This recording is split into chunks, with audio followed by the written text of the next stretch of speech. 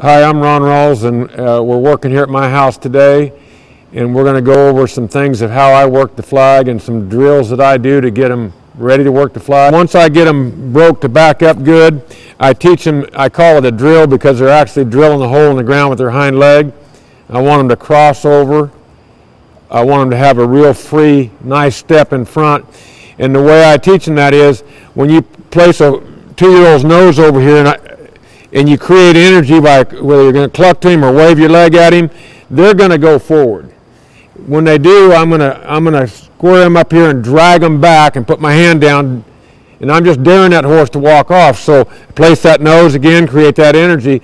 The green baby is going to walk off every time. It doesn't take very long to teach him that leaving that turn is not scary, it's not painful, it just creates a lot of hard work, and pretty quick they start figuring it out. And I start off at like, if I can get just 1 or 2 steps, I quit right there, back him up easy 1 step, pat him, tell him he's good, and then pretty quick I got 3 or 4, and then a half turn, and then a full turn. And it's a process, just takes time, but I'll show you what it looks like. So his head's down, he's crossing over good. I can feel that he's on that outside hind leg.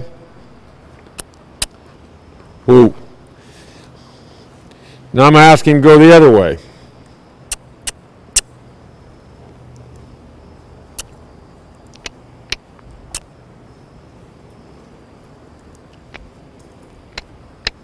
On a baby, once they get used to working that flag, if they're not hooked and they're a little worried, I might stop even with it, sometimes even just a little bit short, because when I do move, if I'm just a touch short or even with it, when I move that flag, it will draw that baby a little bit. Whereas I feel like on some of them, if I send them past that flag and move it on a green one, they feel that pressure on the wrong end. They feel it back here by their flank, and it makes them want to go forward, jump forward.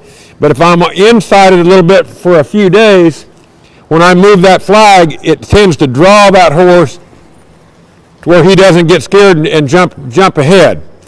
Once that's done, then I'll start easing back out to the outside. Ooh.